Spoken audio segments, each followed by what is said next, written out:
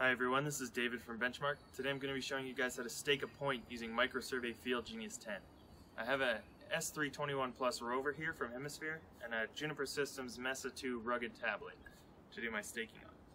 So down on my screen you can see I already have a fix, so I'm just going to click on Standard Measure, and that's going to bring up my different measurement modes. I'm going to switch it to staking and then stake points. Now I can choose which point I want to stake. I already have a few points in this job, so I'm just going to go ahead and choose point number 4, and then I'm going to click on Stake Point.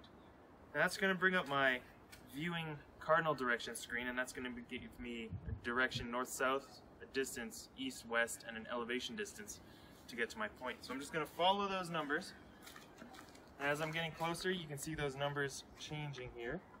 Once I'm right on top of the point and within the tolerance I have set, all those X's are going to turn into check marks, meaning I'm within tolerance for the shot.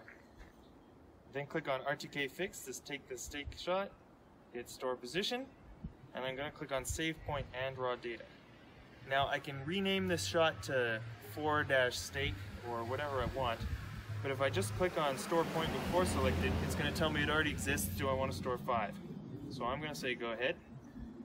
Once that's done, it's going to ask me what the next point I want to stake is. I'm done for now, so I'm just going to hit Close. And if I click on my points here, you can see I now have that 5th shot, which is my stake of point number 4. That's all for today's video. If you have any questions, feel free to give us a call at 1-888-286-3204 or visit our website at www.bench-mark.ca. Thanks for watching. Have a great day.